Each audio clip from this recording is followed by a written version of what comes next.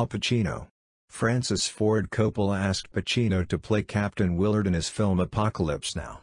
Pacino politely turned down the role, saying he would do anything for Francis, but he wouldn't go to war with him.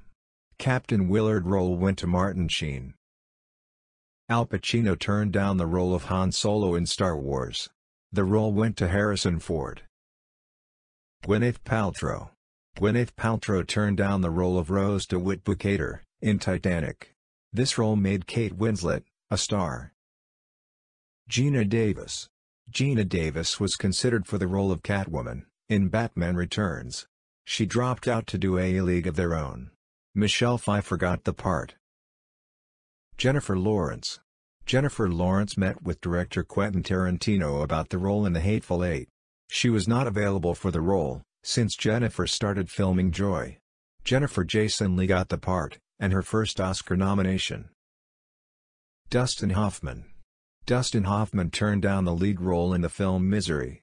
James Caan got the part of an author held captive by crazed fan. Dustin Hoffman was offered the part of Michael Corleone in the legendary film Godfather. He turned it down.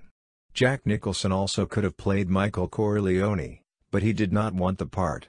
Warren Beatty was offered the chance to direct and produce The Godfather, as well as play the part of Michael Corleone.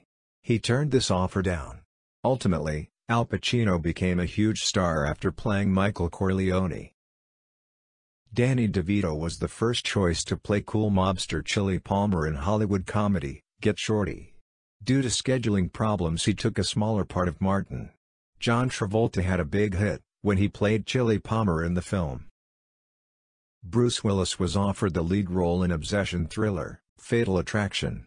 He declined the part to star in Die Hard movie. Michael Douglas got the part instead. Crocodile Dundee himself, Paul Hogan, turned down the lead role of Sam Wheat in romantic drama, Ghost. Patrick Swayze got the part in the famous film. Madonna turned down the role of Molly Jensen in Ghost due to scheduling conflicts. Demi Moore got the lead role in the film instead. Matt Damon had to turn down the lead role in Avatar due to scheduling issues with The Bourne Ultimatum. Avatar went on to become the highest-grossing film of all time. Sam Worthington got the lead role in the film.